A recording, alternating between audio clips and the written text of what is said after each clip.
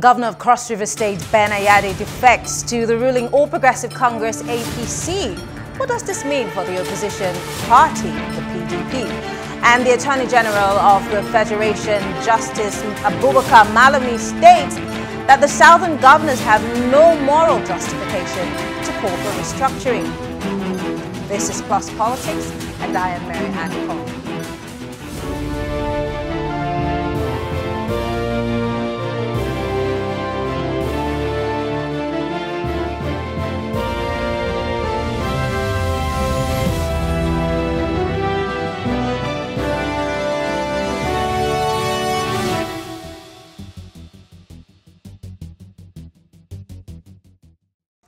The governor of Cross River State, Ben Ayade, has formally defected to the ruling All Progressive Congress APC.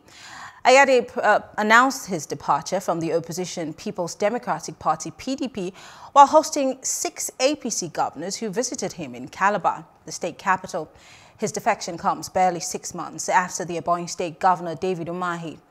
Well, joining us to have this conversation is the member representing Bekwara Obudu Obanliku Federal Constituency in Cross River State and at the floor of the National Assembly in the House of Representatives. And, of course, we also have Baba Isa, who is a legal practitioner, joining us via telephone. Honorable Legor, it's good to have you join us. Great. Good evening. Good evening. Thank you for joining us. So, interestingly, every single person across the Federation is tweeting about the move of the governor of Cross River State from the PDP to the APC. A lot of people might say that they saw it coming. A lot of people preempted it. Some other people took it as a shock. But you were there when the governor was declaring that he was moving to the APC. What do you think preempted this move by the governor? Do we have him? Okay, well, let's just move away from the Honorable. We'll try to get him back. We have joining us Baba Isa, who's a legal practitioner. And a lot of people are asking questions as to, this is the first time, Baba Isa, a sitting governor in Cross River State, which has always been known as a People's Democratic Party state, who has decided to switch to the APC while he's still governor. Are there any legal implications to this? Well, I don't think there are any legal implications, so to speak. The only time the Constitution provides for a legal implication when a political office holder is defecting is when a member of the National Assembly or a member of the House of Assembly, a legislator, so to speak, is defecting.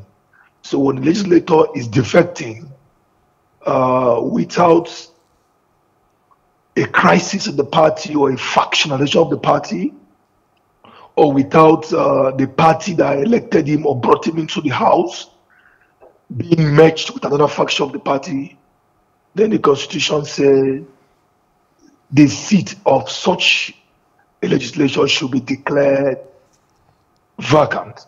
But in terms of a governor, there is no such accommodation in the Constitution.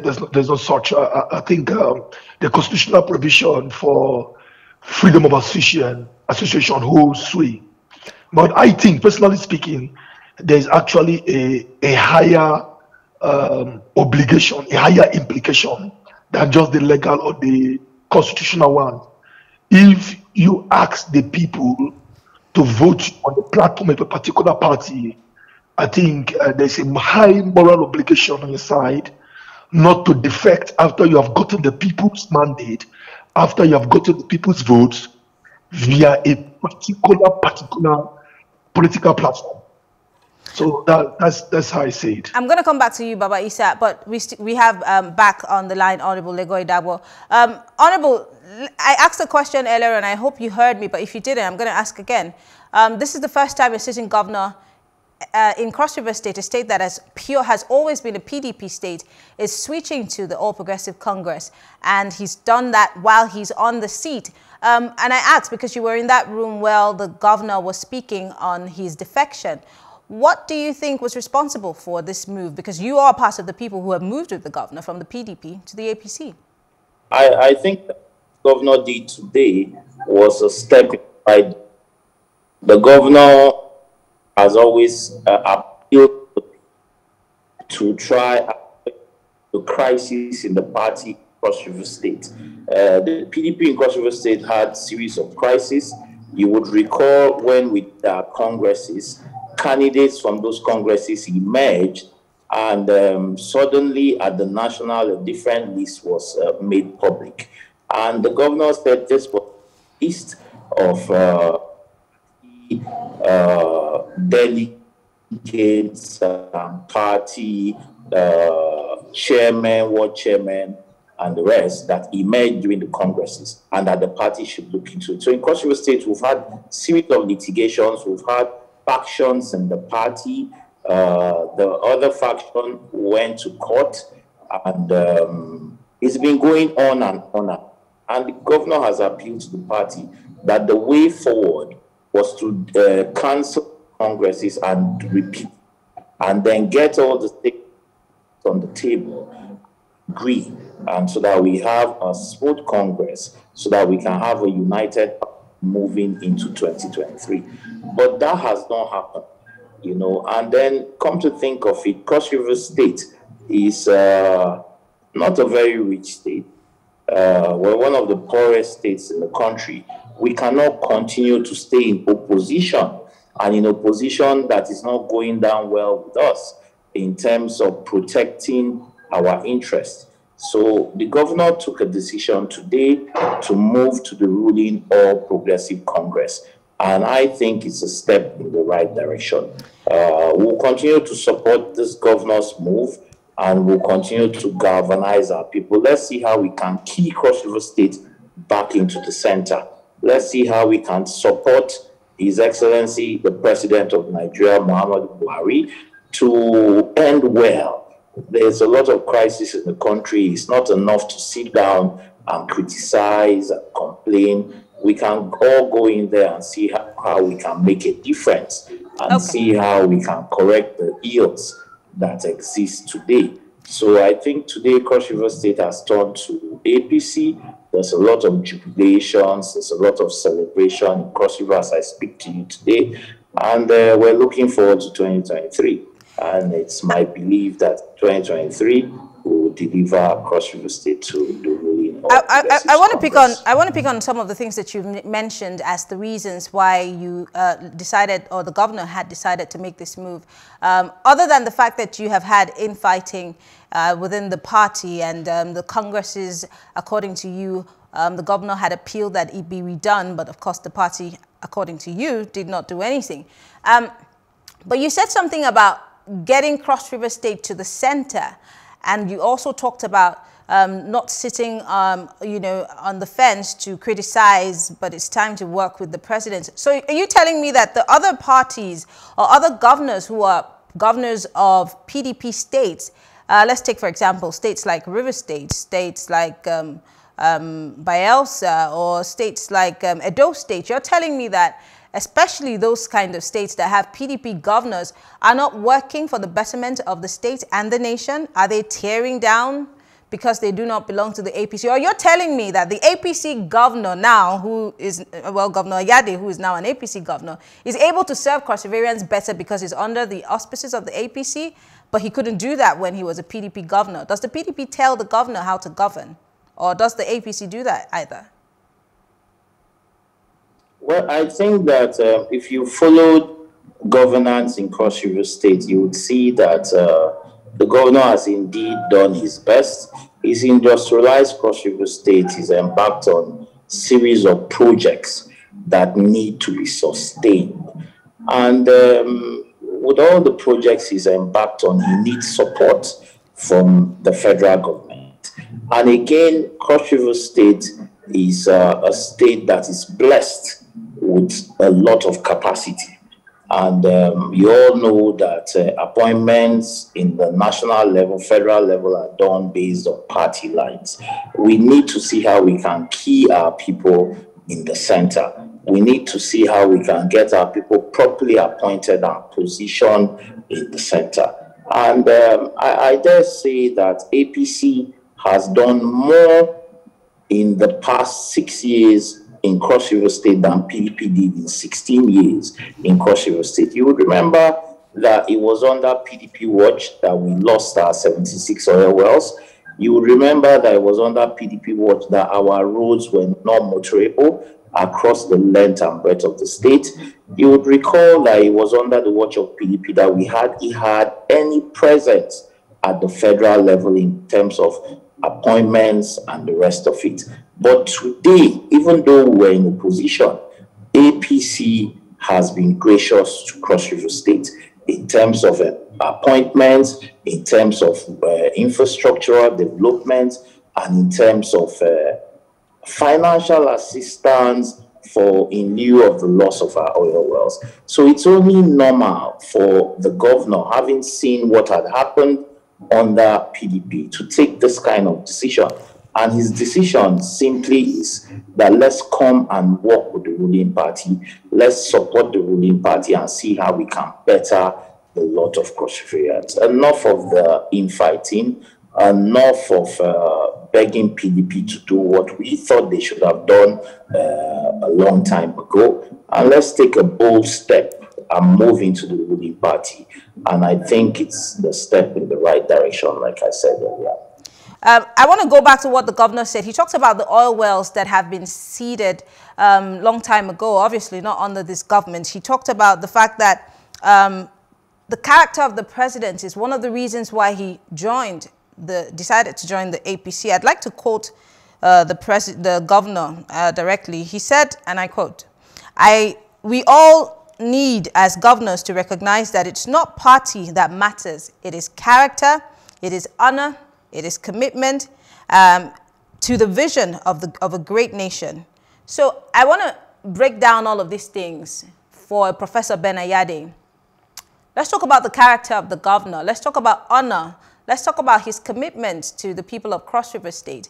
There have been reports of serious insecurity for a state that used to be very touristic, a state that used to be a haven of sorts for people who were traveling from other parts of Nigeria. Now, people really do not feel as safe as they used to. The stories that are coming from Cross River State have never been heard, in time past. So really, has the governor done well as a governor? And all of these characteristics that he's quoting about other governors, does he have those characteristics? Well, I think the governor has done his best. I think the governor has done very, very well. There is no part of Nigeria today that is secure. And it's no fault of the governors, nor is it any major fault of Mr. President himself. It's work in progress. We need to get security right. We need to, and it's a whole different story if we're about to go into security challenges. I believe that to curb security challenges in Nigeria, the local governments need to be strengthened and empowered so that they can begin to check security challenges at that level. How has Governor Ayade empowered? How has Governor Ayade empowered local governments? Because you're saying that the local governments need to be empowered to be able to deal with the issue of insecurity. How has the governor empowered local governments in Cross River State? Because if this is what you're saying will help us deal with insecurity, has he done that? Yeah, recently 100 million was released to each council chairman in Cross River State.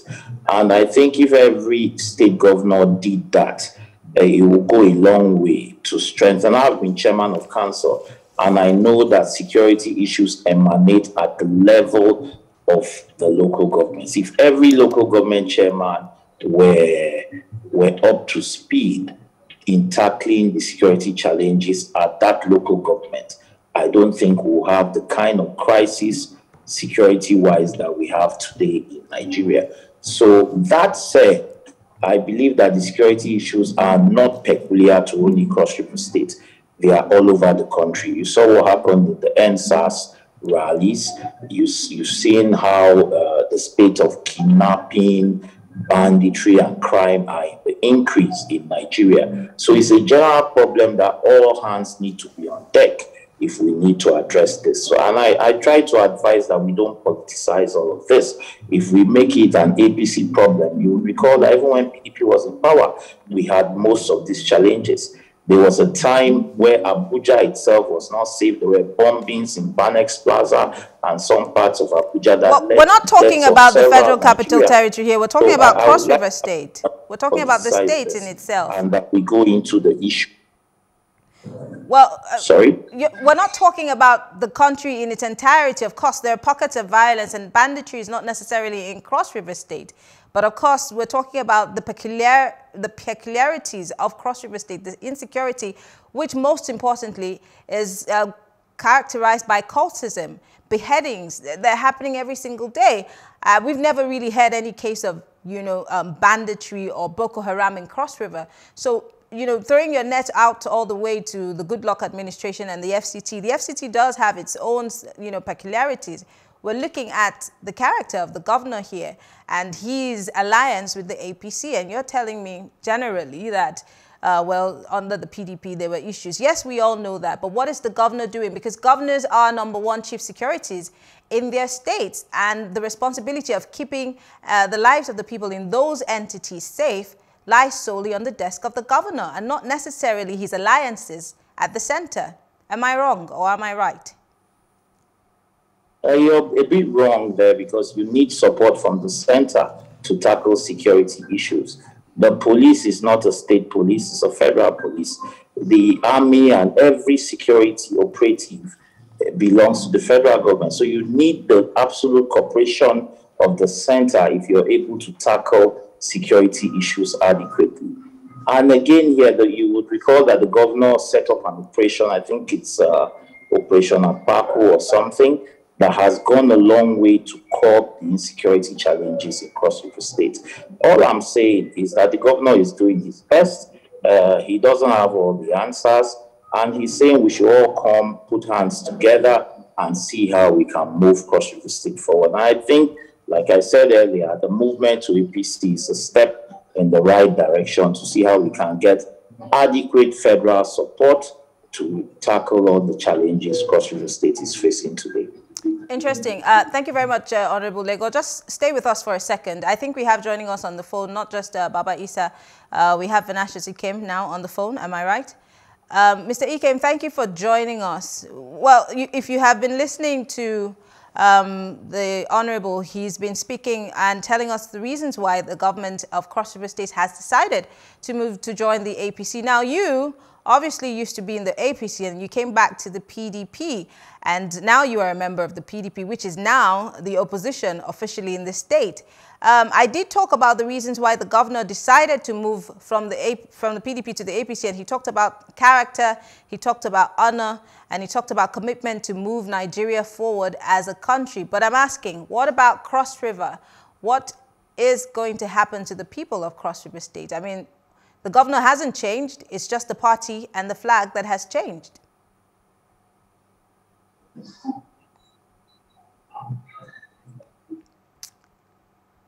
Baba Isa, maybe I'm going to throw this question to you. Can you hear me? Yes, I can hear you clearly. Please go ahead. No, the issue is, let me tell you something. Nigerians can no longer be fooled. Cross-Riverians can no longer be fooled. When a politician jumps from one party to the other, it's just for his personal, selfish reasons and political permutations.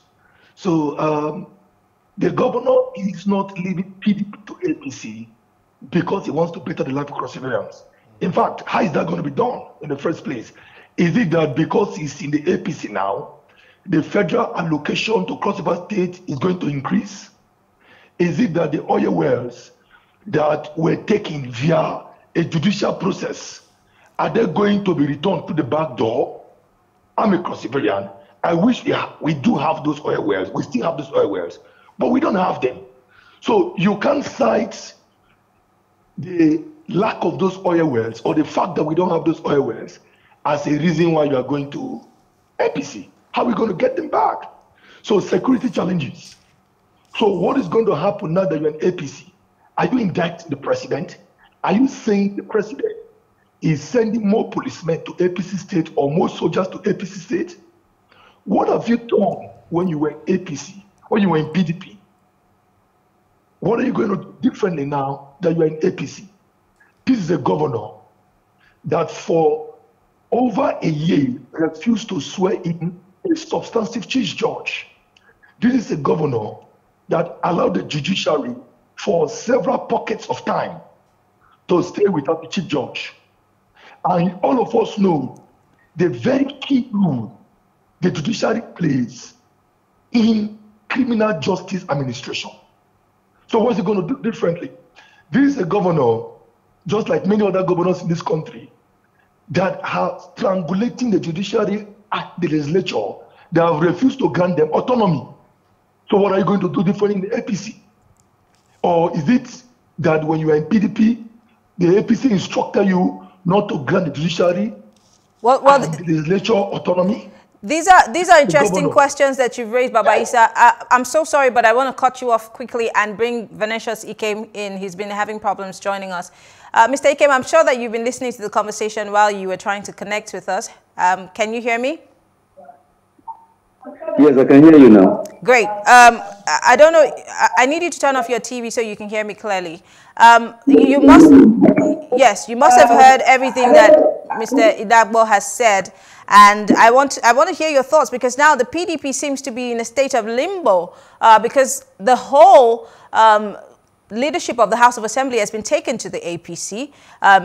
Even the honourable member here representing Bakwara and Obudu Obanliku constituency is also moved to the APC.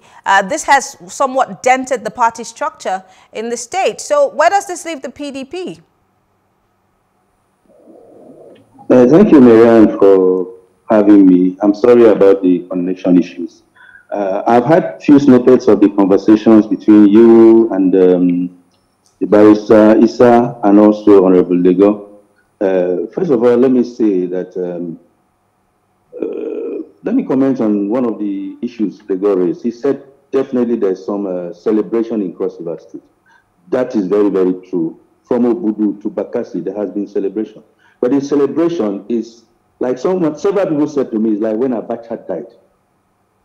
I think we lost People are celebrating the departure of the governor from the big thing to happen in the political history of this country. Having said that, he has enumerated several benefits, including multiple appointments. I hope you are still with me.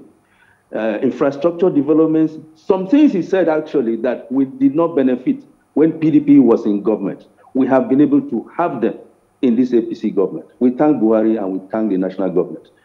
So that, I don't know how that justifies the movement of the governor to APC at this point in time, according to him, to attract federal benefits.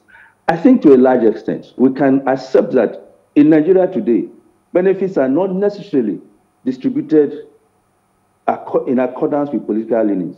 In some situations, in rare situations, yes, but that is not the order. Maybe that's the exception once in a while. Having also said that, I think that they are being very economical with the truth.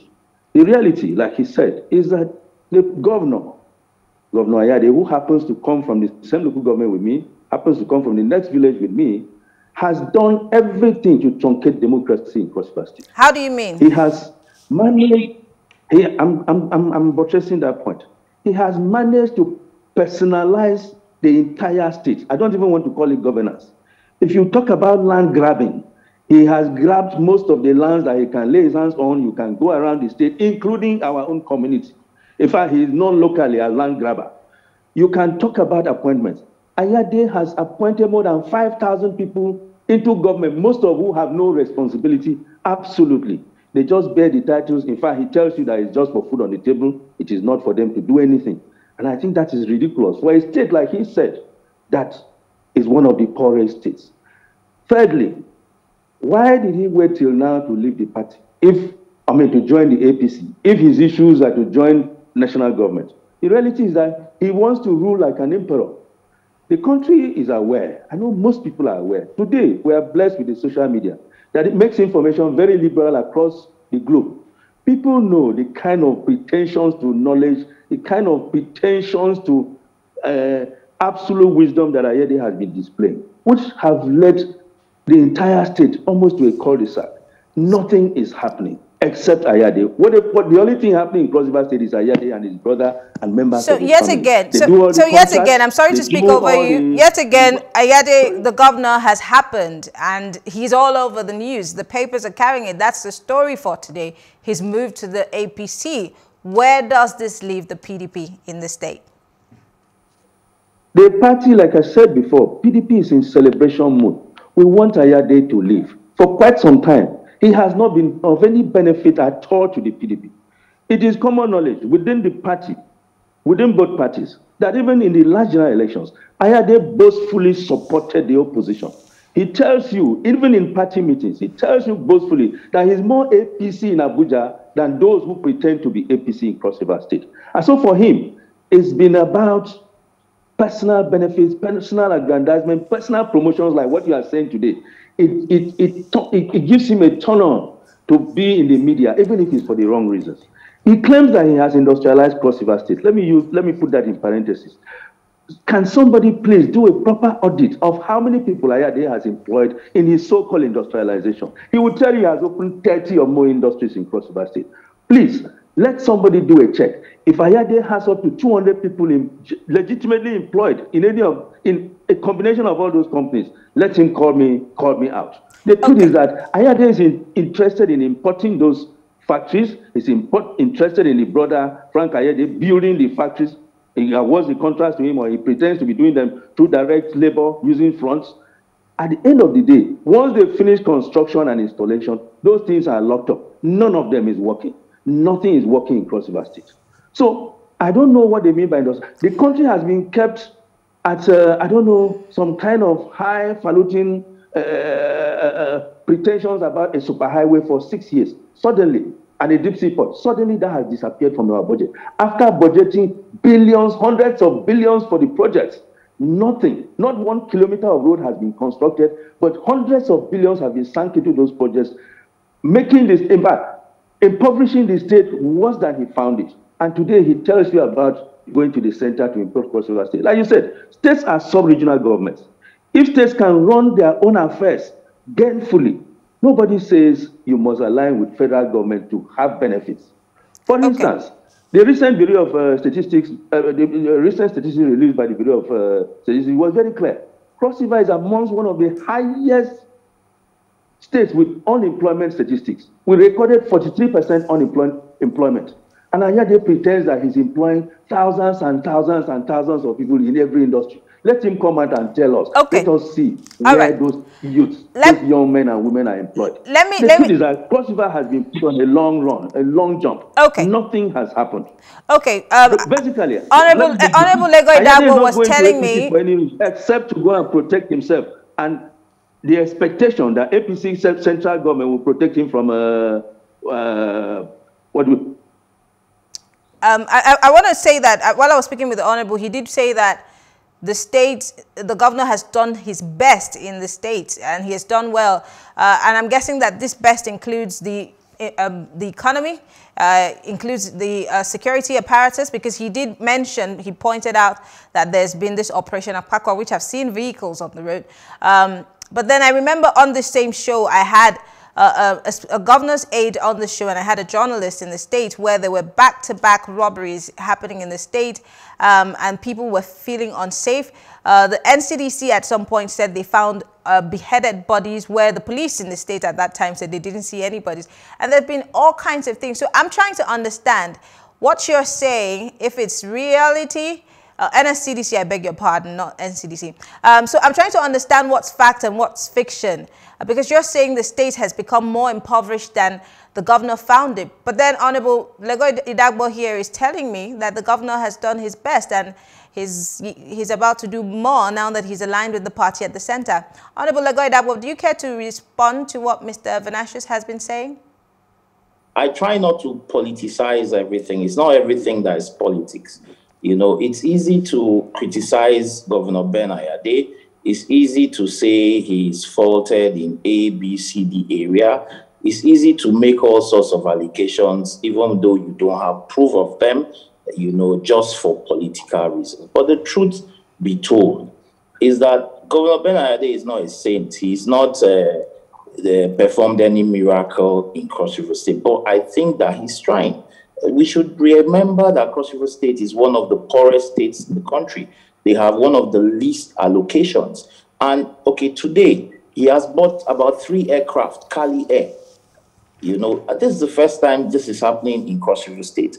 Venatius Ikem cannot, in good conscience, claim that the governor has not done anything right. Yes, there are challenges. Yes, there are issues. Yes, the governor is trying, but he hasn't gotten everything perfect. But for us and myself, I believe that as a well-meaning Cross Riverian, I should support the little efforts of the governor.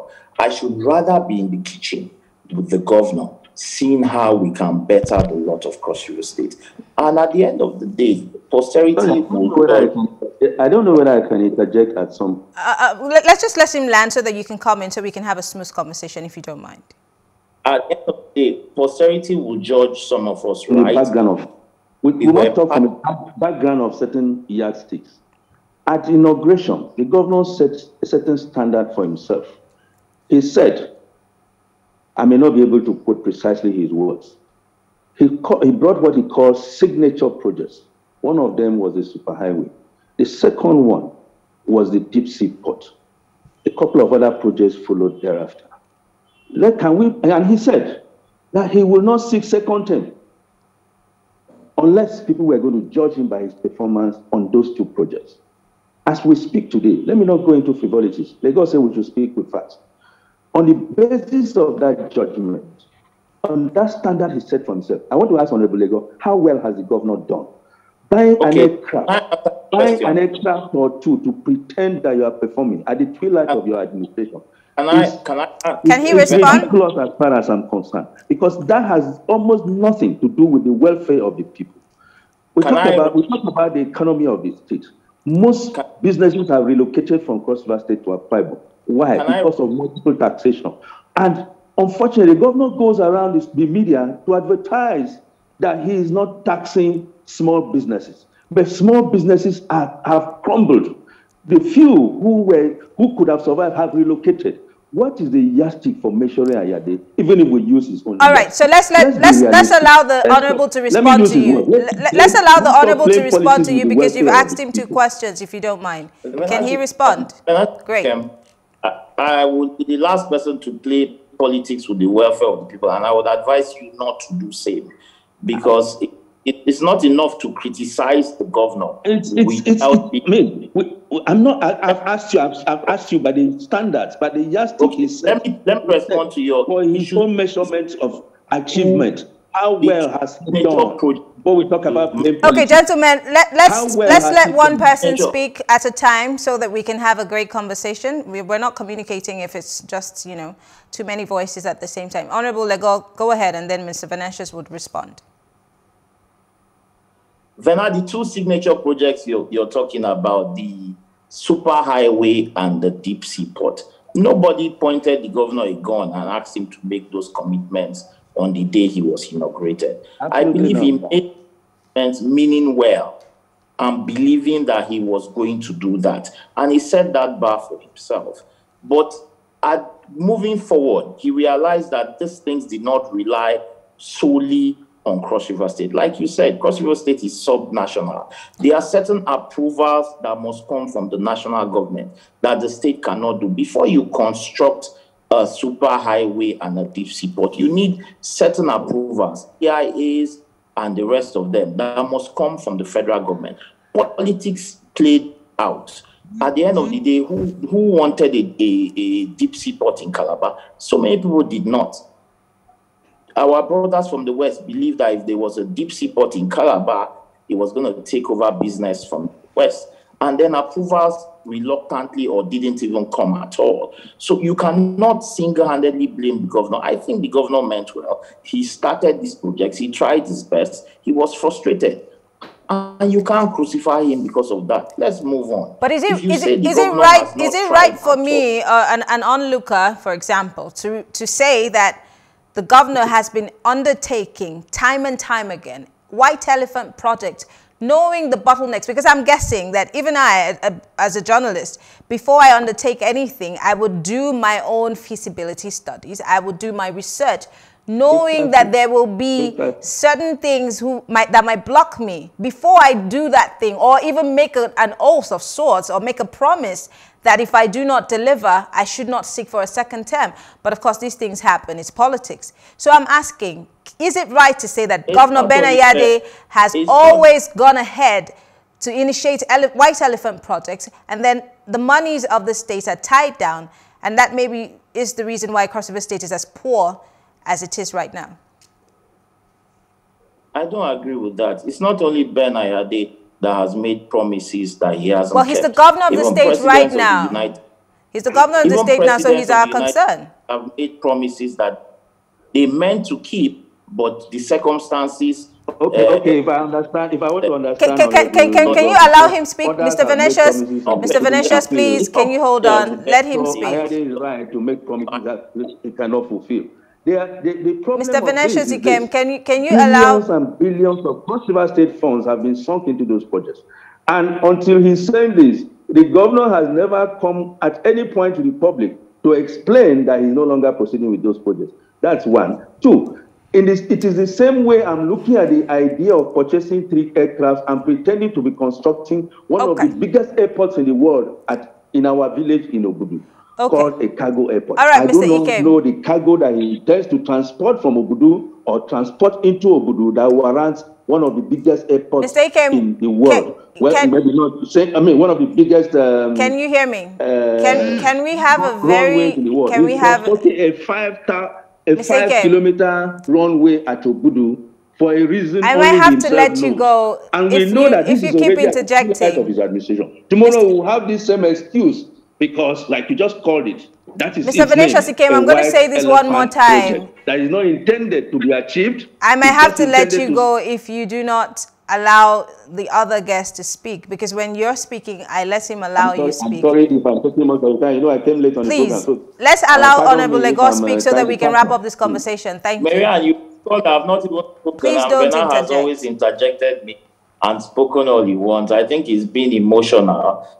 I was just trying to be factual. I said, let's not put all the blames on the governor. Let's think moving forward what we can collectively. I don't know what about the superhighway and the deep sea port that is more emotional. Mr. Venatius, I don't know what you have been talking about. That can we just let Legor answer? I'm talking facts. So I don't know what you're talking about. I don't know but you're not talking about facts and emotions here. I don't know. Well, gentlemen, I'm going to have to let you both go because unfortunately we're not having a conversation and it's just, you know, one person overlapping each other. So, but I want to thank you. Venatius Ikem is a member of the People's Democratic Party. He used to be a former publicity secretary for the party, and Honorable Legor Idagbor is a member of the House of Representatives, and he's representing Bakwara, Obudu, and Obanliku in the National Assembly. Thank you very much, gentlemen. I'm sure that 2023 is going to be very interesting in Cross River. Thank you, Megan. All right. Well, thank you all for staying with us. We'll take a short break now, and when we return, we'll talk briefly on the Attorney General's position on restructuring in Nigeria. Stay with us.